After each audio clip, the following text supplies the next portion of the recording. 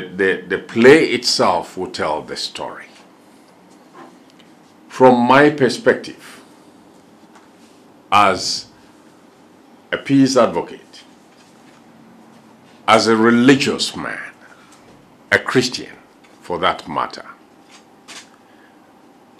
I have had the opportunity to interact in different countries in our West Coast. And one of the miracles, one of the things they keep on saying is that how is it possible in Ghana for Christians and Muslims to work together?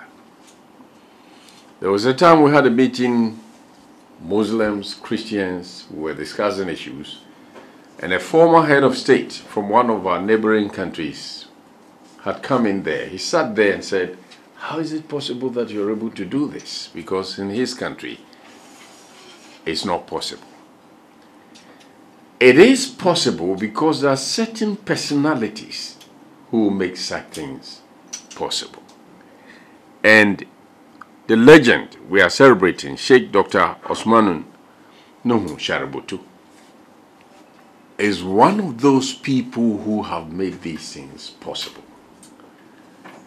We believe that in celebrating him and in lifting him high for people to see the contribution of this man, we will emulate his good example and learn to live and let others live. There are other lead actors in what is going to happen. As he has said, if you want to see how Sheikh Dr. Osmanu Shaributu is going to act, be there yourself. You know. But there are also other lead actors, and let me mention them. Archbishop Palmer Buckle is going to be in there. And then, of course, Apostle Professor Opoku Oyninah will also be there.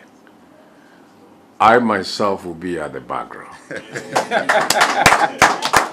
So we want to say to you, give it the publicity that is needed.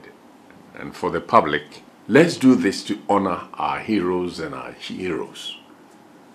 May God bless Ghana, and long live Ghana, long live our democracy, long live the peace and development of Ghana. Thank you.